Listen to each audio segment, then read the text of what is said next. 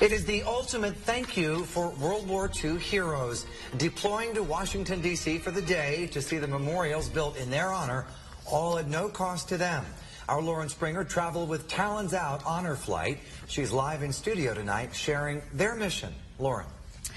Well, Andy, mission accomplished. More than 100 veterans are back from the Capitol, many seeing the memorials built just for them for the very first time. This trip just a small way to honor the members of the greatest generation.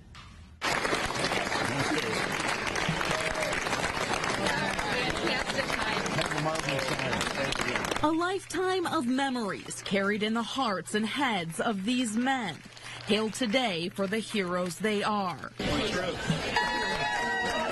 Deploying to Washington, D.C. on a whirlwind tour, their last. This tour, a tour of honor. Thank you for your service. More than 100 West Michigan veterans, most from World War II, sharing their stories with each other, alongside friends, family, even strangers.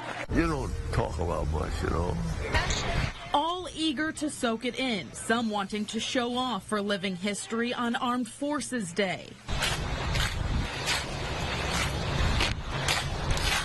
Thank you for your service, sir.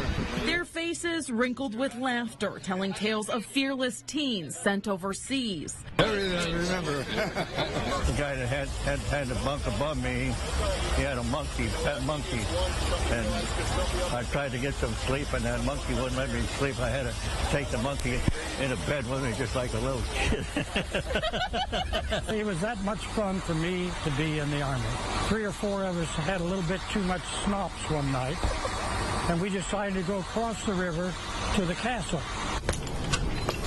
The day celebratory, but also one for remembering. This ceremony that you are about to witness is the changing of the guard.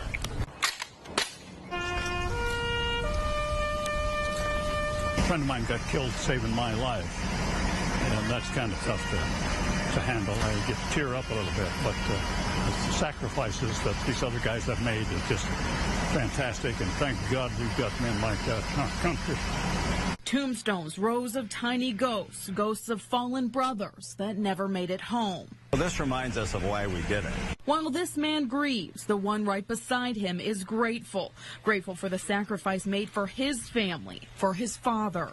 When he came back from Korea, I've got a picture of me in his arms when I was just a 2-year-old. Thank you very much. Thank you. Great to have you. It's an honor. Smiles turned somber, passing through the Pacific Arch, taking in a monument made just for them. I never considered myself a hero. I mean, most fellows were 20, 21 years old and young, and they never came home.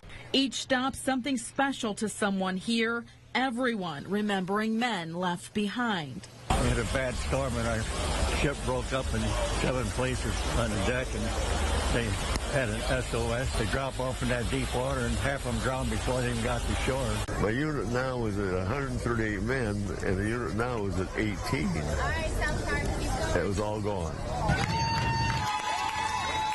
The day ends with the ultimate thank you. Thousands lining the way for a homecoming these men never had. 170 years overdue. Thank you for serving our country. Went back to my home in Fort Wayne, and very normal. I didn't do anything really. The smile's all that's needed to express what sharing a lifetime of memories means to them. I look at these guys and I think, aren't we all lucky just to be here? And we're losing these World War II heroes so quickly at the rate of about 100 a day. These flights are a way to keep their stories alive by passing them on to others before they're lost. As you can imagine, so many stories on this flight. We are taking a closer look at the story of an Army general, which we'll share with you Friday evening. Live in studio tonight, Lauren Springer, News Channel 3. Lauren, thank you very much. Today, you can support future honor flights with a stop at Culver's Restaurant. Participating restaurants will donate 10% of today's sales to Talons Out. There are more than 160 Culver's locations in 9 states taking part in the fundraiser.